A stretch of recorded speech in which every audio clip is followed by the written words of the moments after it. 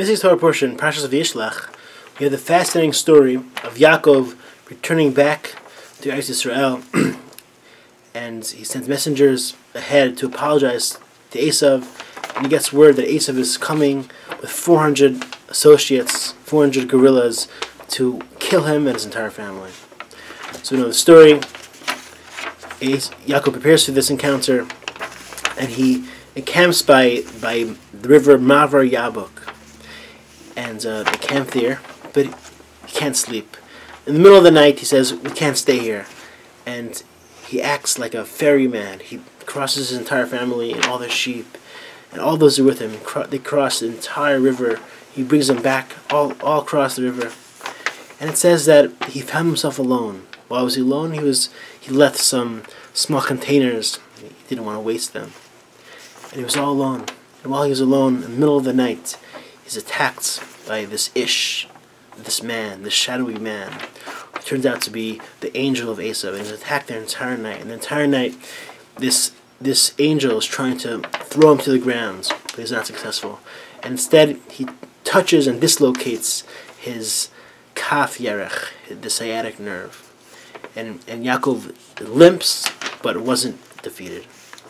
The Torah says, because of the fact that Yaakov was limping because of this incident, therefore the Jewish people did not eat the Gid Hanasheh, the sciatic nerve. And this is the reason why Jews do not eat the hindquarters, because the sciatic nerve runs through the hindquarters, and it's not kosher to eat. So what is this mysterious mitzvah, not eating the Gid Hanasheh, not eating the sciatic nerve?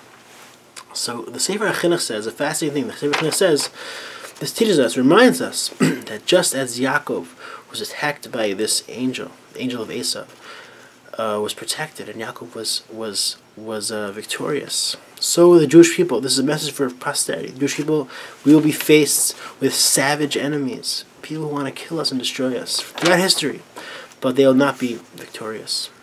They may hamstring us, but they will not be able to destroy us. And this gives us bitachon, confidence and optimism for the future. That even though today, as yesterday, as in the past, we're facing enemies, we can look forward with hope and optimism. That's one lesson from Gid Hanasheh. A different idea, the Rashba says, Gid Hanasheh is actually a form of a symbolic prayer. That God, just as you protected Yaakov, please continue to protect us from our enemies. But I want to share with you one approach from the Chizkuni. The Chizkuni says, why was Yaakov attacked? Because Vayavaser Yaakov levado. Yaakov was left alone. Because he was left alone and he felt alone, that's why he was attacked. Had he not been alone, he would have been safe. And the lesson is, we have to make sure, for all posterity, not to let a Jew feel alone. Not to let a Jew feel alone. So we take out the Gid Hanasheh to remember what happens when a Jew is left alone. What happens when a Jew feels alone. I want to share with you a remarkable story. I recently read a biography of a great man named Rabbi Leizer Geltzhailer. Rabbi Geltzhailer had a school, a yeshiva in Williamsburg. And he was the head of the yeshiva. And he was once, as many heads of institutions are wont to do, he had a fundraising dinner, a fundraising banquet with honorees at a very fancy hall called Terrace on the Park, which I've been to actually in New York. And they had this fancy dinner honoring important people. All these guests were coming, and he worked for months preparing for this important banquet. And it was a big fundraiser. And the dinner starts, and all this, everything looks beautiful. There's music, beautiful food, beautiful ambiance. All these people are there, and it goes smoothly. Everyone's there except one person, Rabbi Geltzhailer, the head of the yeshiva, the one who ran this dinner. He's not there. And they start, and they go on. They go on with all the proceedings.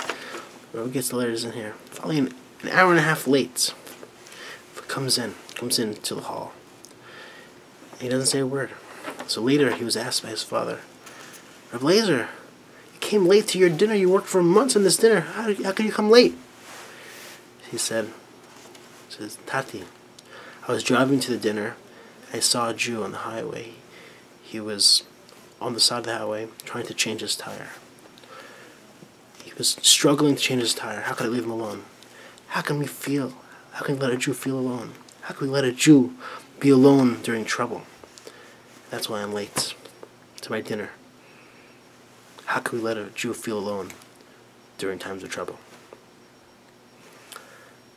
Let's learn this lesson. Let's reach out to each other, care for each other, love each other, and make sure no Jew feels alone. Have a wonderful Shabbos.